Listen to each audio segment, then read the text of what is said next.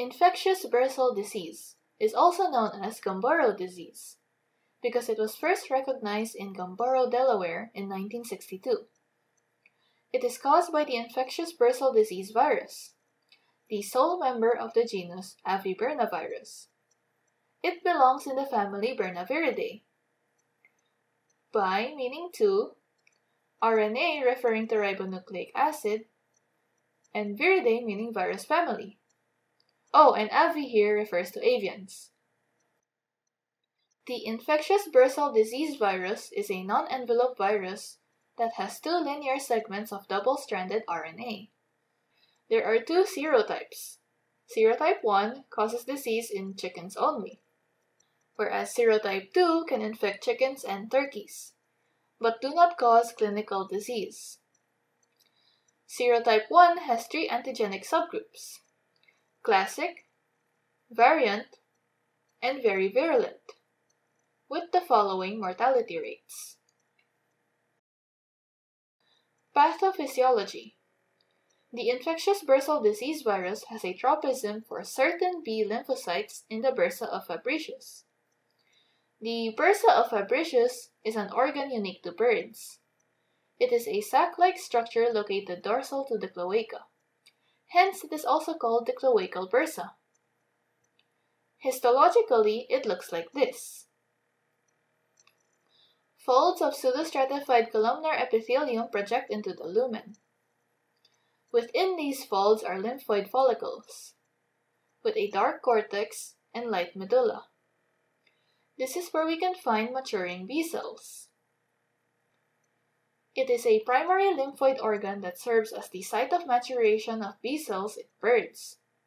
The B in B cells refers to bursa, after all, as opposed to the T in T cells for the thymus. B cells play important roles in humoral immunity, that is, immunity involving antibodies. The infectious bursal disease virus likes to infect very specific kinds of B cells. These are B lymphoblasts that do not bear any immunoglobulins yet, and B lymphocytes bearing immunoglobulin M. Interestingly, the virus does not replicate in stem cells and peripheral B cells. This tropism for B lymphocytes at a very specific stage of differentiation results in age-dependent clinical disease. Chicks infected before 3 weeks of age may simply develop a subclinical infection because they only have a few immature B cells and still possess maternal antibodies to protect them. Even though this is a subclinical infection, production losses can still result.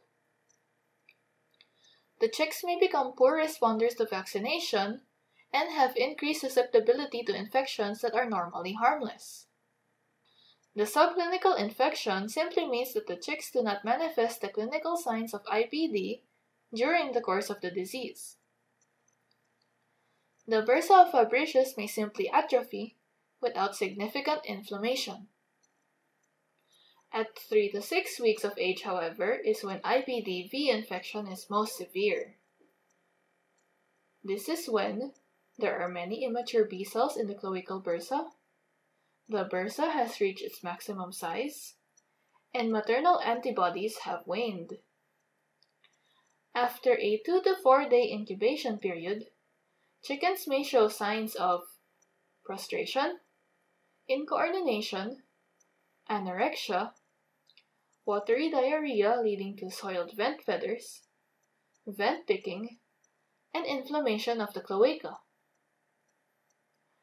The Bursa of Fabricius can become up to 5 times bigger from the inflammation, appearing edematous, hyperemic, and yellowish.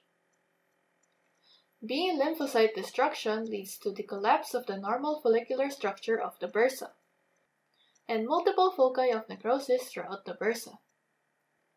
This has been called a viral bursectomy, because just like in surgically bursectomized birds, there is a significant decrease in the chicken's ability to produce antibodies.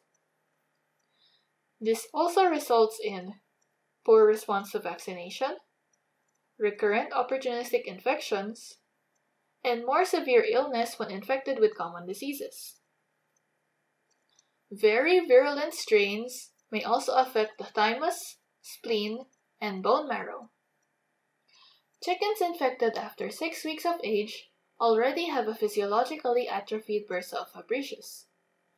This primary lymphoid organ atrophies with age, just like the thymus.